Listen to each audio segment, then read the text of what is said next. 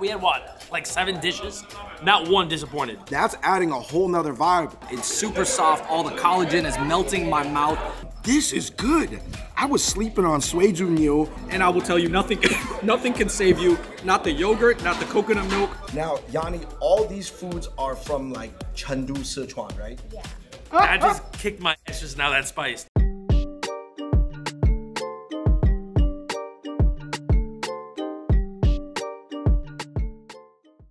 Sichuan, it's the hottest style of Chinese food in the world, both by popularity and spices. Known for its distinct dried fried chili peppers, its intoxicating numbing peppercorns, and its overall just very red color. This has been the trendiest style of Chinese food for more than a decade in America and across the globe as well. It's got the whole world hooked. In this video, we'll include Chongqing because even though it's split from the Sichuan province back in 1997, culturally the two share so much. We'll talk about the ingredients, food, culture, and maybe why so many Chinese rappers are coming out of Sichuan. First up is Sichuan Mountain House with our friend Marco. Hit that like button and let's go. That is delicious. All right, everybody, I gotta stop you there because I got a word from our sponsor, Cometeer. I've been drinking coffee in the morning for the past 2 years and they are a game changer. Cometeer is the best way to get specialty coffee without leaving your home. This is not just your regular old instant coffee of the past. This is actually coffee extract from single origin roasters. All the flavor is packed into these aluminum capsules, never dried, never evaporated. This is, again, not dried instant coffee. This just feels really fast for you because Cometeer did all the hard work. So if you're just a person who's trying to get into specialty coffee or you're a coffee snob that wants to know more about their process, go to their website. Guys, check out Cometeer. They are changing the game for coffee at home. So get 30% off your first order and free shipping when you use the link cometeer.com/fungbros. Click on that description link down below. All right, you guys, kicking off our exploration of the Sichuan cuisine, we are in front of Sichuan Mountain House. Quite possibly, I heard the most authentic Sichuan restaurant that Manhattan's ever seen. Joining me today, I got special guest Marco. Yo, what's going on, everybody? What do you know about Sichuan food? Well, I do know it's very spicy, and I only had Sichuan food in Chinatown, but I heard this spot is the authentic, so I'm sure it's gonna be very, very spicy. All right, man, let's check it out. All right, you guys, we're moving on to our new Sichuan section. Like we said, there's this crazy cooking renaissance going on in Chengdu right now, all around the Sichuan region. You know, the old chefs, they're kind of beefing with the young chefs, but kind of in a friendly way. All right, you guys, we're getting into our 2 seafood new Sichuan dishes right here. This is called a lobster ma po tofu or longsha ma po tofu. This is supposed to be like a white face of an auntie with like little pimples on it. Kind of looks like my aunt, yeah. Not gonna lie. Kind of resembles her a little bit. Yeah. I mean, I would kind of say, and I want to get an Italian opinion on this, Marco. Sichuan food almost kind of reminds you of Italian food. It does, especially this dish right here. I swear, I told you before, I thought that was pesto sauce. Lobster mapo tofu. Yeah, they got the little peppercorns on there. Yeah. I never had anything that was just spicy and flavorful at the same time. All right, this is garlic tepan with some red and green chilies on here. Oh my goodness, they're not playing around. Guys, this is better than Benihana's. I can't even peel it. I can't bring myself to do it. I'm just gonna eat it with the shell. So I heard traditionally in old school Sichuan cuisine, only 3 out of 10 dishes are supposed to be like super mala and spicy. But they said nowadays like 8 or 9 out of 10 will be. Yeah. All right, Marco, what are we looking at over here? We got the pesto with the gnocchi. No, I'm just kidding. We got the tung gao jui. It's teng zhao ji. Teng zhao ji. This is teng zhao ji. The green, though, you're right. It does look like it's pesto and almost looks like a verde sauce or something like this. But this is actually ground up green chili peppers. Teng zhao ji. It's balanced like the other dishes. This is more of like a sweeter taste, I would say. Yeah, it's a sweeter hot, right? Yeah. I mean, green peppers, I would say, archetypically are known to be less hot than red peppers, right? All right, you guys, we are looking at the pepper lover chicken. What do you think, Marco? This just looks like a bunch of peppers diced up. The chicken almost looks like something you find in Nevada, Albuquerque, New Mexico, Santa Fe. It's a very colorful dish, and I would not think this would be the spiciest one, to be honest with you. Pepper lover's chicken. So here we go. Is this a big spoonful, though? Hey, man. You know what? YOLO.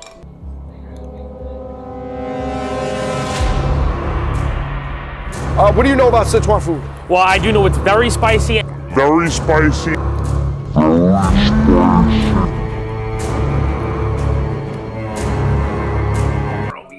It's hot. Yo. I just kicked my ass just now, that spice. This is the Fuji Fei Pian, and this is a mixture of you know, you got intestines and stomach lining and flank. But that's also, so we're eating the food that they ate thousands of years ago. Yeah, this is hundreds of years old, hundreds and hundreds. Fuji Fei Pian. Okay. I actually loved all these dishes at Sichuan Mountain House round 1, but I'm gonna go with the Teng Jiao Ji. I'm gonna say I'm a shrimp snob, so I'm gonna say the garlic shrimp is very good. It balanced it really well with the peppers in there. Wasn't too spicy, but very, very, very, very solid. All right, you guys, we are looking at some Sichuan chili peppercorn stir-fried pig intestines. Oh my goodness, dude, just the amount of chilies. Sichuan pig intestines. Here we go. Almost kind of I like tastes just that. like a crackling pig skin. Yeah. You know what? The look's very deceiving because it looks so spicy, but it's really not. It's not spicy. All right, you guys. This is a green chili and leek Sichuan river fish. I've never had this fish with this many leeks on it before in my life. Sichuan leek fish. All right, Marco, we are looking at the Mao Shui Wang. He said this dish is hundreds of years old, and they pretty much kept it the same. So we had fried pig intestines. Now we're having, I guess, bloody pig intestines now. Yo, I think that this might have been the ancient root of Spam right here. Like, this might have been like Spam before Spam. Damn. Mao Shui Wang. I really like trying like the, I guess Westerner would call the exotic parts of the animal. So I went for the pig intestine, and it's really, I love that chewiness taste of it, which probably people wouldn't like. But it kind of reminds me of tripe actually. That's why I really like that taste. All right, you guys, last but not least, we have the only dish I believe we had today with absolutely 0 peppers in it. Sichuan pig feet soup. And Marco, you're not letting your grams down. Always with the pig feet. Always. Yo, Grandma, this is for you. All right, you guys, we're here with our favorites from round 2 at Sichuan Mountain House. I picked the leek steamed fish. And you know, surprisingly, this reminded me of a Cantonese fish. And Sichuan and Guangdong are pretty far from each other, but they are both in the south part of China. So for me, I had to go nostalgic in my household. So I went with the pig feet soup, and that diced chicken with the peppers were absolutely amazing. Those are my favorites. All right, Marco, any takeaways from, you know, this feast that we had here? Yeah, so I would say that Sichuan cuisine is definitely more than just being spicy, because, you know, from eating this pretty authentic Sichuan, there's so much different dynamics and flavors. By the way, do you say Szechuan or Sichuan? Is it spelled S-Z-E or with the S-I? So for most earlier Sichuan restaurants in America, it was spelled with a Z and pronounced oftentimes as Szechuan by Westerners and of course Rick and Morty. This was based off of the pre-1950s postal romanization decided on in China. However, the more updated way to spell it is S-I-C-H-U-A-N, based off the official Hanyu pinyin, which is used today. And it's also pronounced Sichuan. Next up is the famous and very authentic hot pot chain from Chengdu, Da Long Yi. All right, everybody, we are here at Da Long Yi. This is probably the most famous and highest quality hot pot chain from Chengdu to make it in America. And you know, to be honest, really authentic Sichuan hot pot chains probably didn't even come to America until about 5 or 6 years ago. We're starting off our triple threat. We got the Sichuan beef talon. This is kind of your classic spicy Sichuan chili pot. And then over here we have another very, very traditional Sichuan style one that's not spicy. This is the pork feet. And of course we have the mushroom soup, which is not as traditionally Sichuan, but a lot of people really like this. It's very popular. It's also one of my favorite hot pot flavors, so you know we had to get it. So what's really cool about Da Long Yi is that they use a lot of traditional Sichuan flavors, but they even come up with their own new dishes using those flavors. So this one is a pork paste. This is the ultra spicy beef platter. Here you have spicy beef. Here you have spicy ribeye bits, and they're marinated and you're supposed to cook it in the hot pot. I'm probably gonna put it in the spicy one. Here I have a very traditional spicy marinated bird gizzards that you actually cook into the skewer. So I'm just gonna dunk these into the hot pot and let it sit, and then I can pull it out and eat it. Here we got some fresh sliced beef that's actually marinated in spice. Now, the way they marinate it and put the chilies on top is not fully authentic / traditional, but you know, like we said, Da Long Yi is taking its liberty to, you know, do some new things with traditional flavors. Here we have a really cool dish. This is pork paste with the 1,000-year-old duck egg, aka the pidon, with green roasted chilies on top. There's this saying that while you're eating hot pot, you'll only need to dip your meat 7 times in the water before you can eat it. The oil plate, this one's the dry plate called gan die.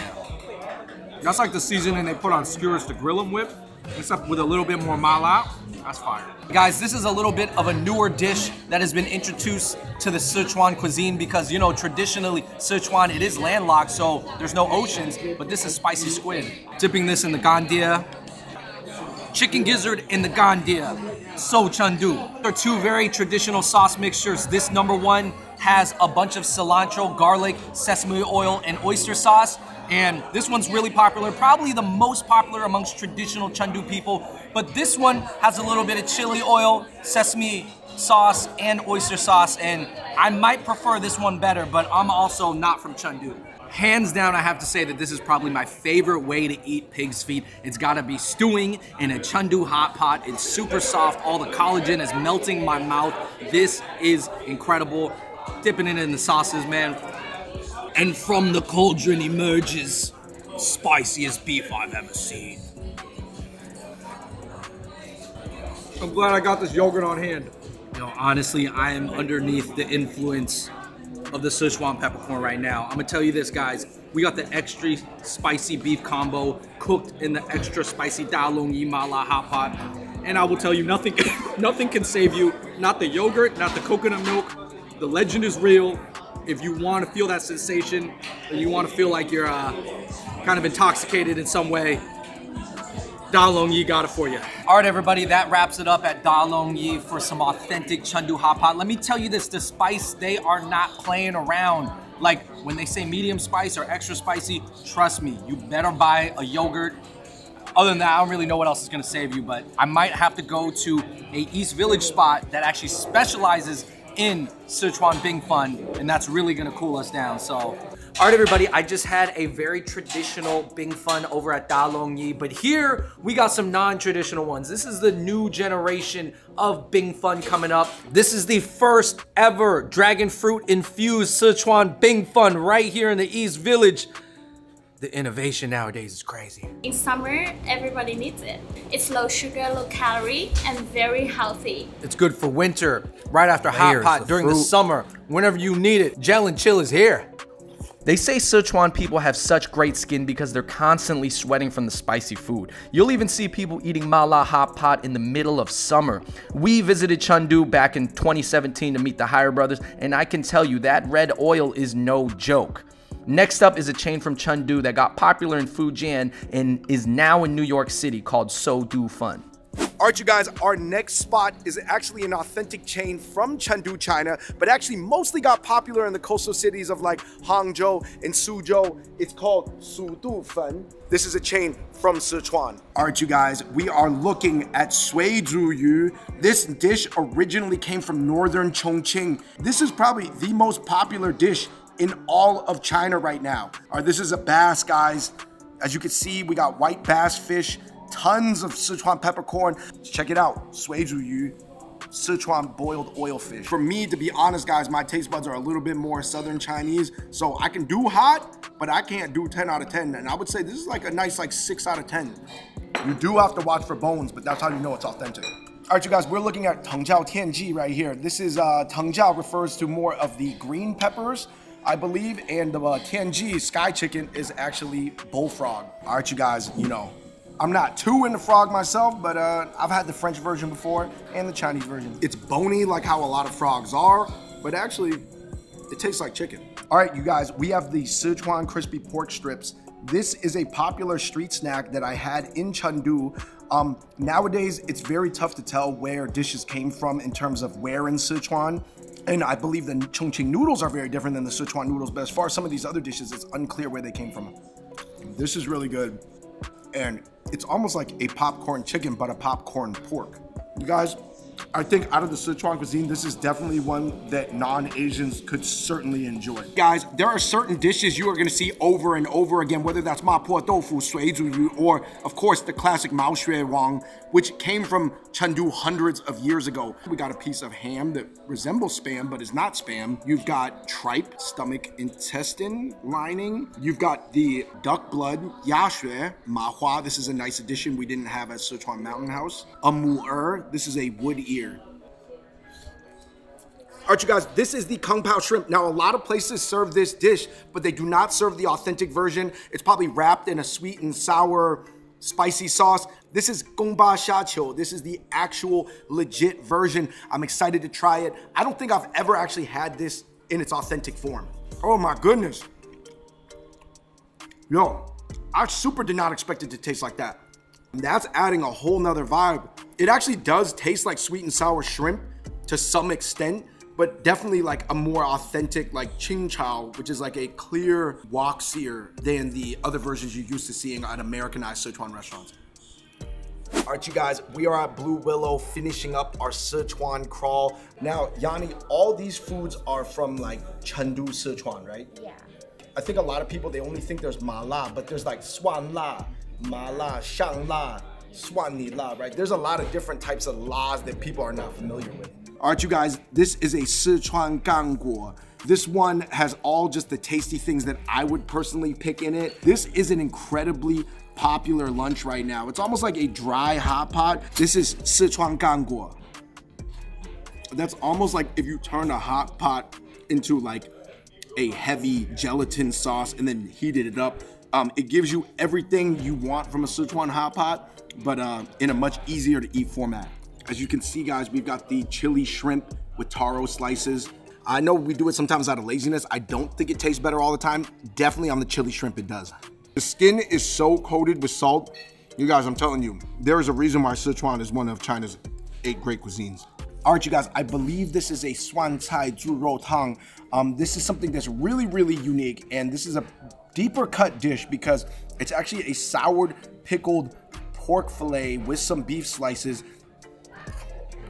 Guys, if you've had your fill of ma la, come to the Swan La side. This is probably one of the most popular and accessible dishes from the Sichuan cuisine because it's been popularized at other restaurants such as Din Tai Fung. This is a Hong You Cao So. This is a spicy chili oil wonton. It comes at you from so many angles because it does have the ma la, but it actually kicks it off with a lot of sugar. And that's one of the things that really distinguishes Chongqing food from Sichuan food. We are increasingly entering the American Sichuan lexicon here. These are the dan dan mian noodles, or as Americans like to call them, the dan dan noodles. I would say the complexion of this dish is very palatable, you know, especially with that sugar finishing it off. It gives you that like peanut butter vibe. This is the real deal. There definitely is some smoky, you know, peppercorn undertones, but other than that, they're definitely missing that top layer of spiciness. And of course, last but not least, this is an authentic version of the incredibly popular dish, Kung Pao chicken, Kung Pao Chi Ding. Everybody has their own version of this dish. Even like, you know, Korean Chinese spots have their own version of this. Listen, guys, the food here at Blue Willow is just so amazing. To me, more peppers does not necessarily mean better. Now, I know there's a lot of younger Chinese people who would disagree with me, but that's just my opinion.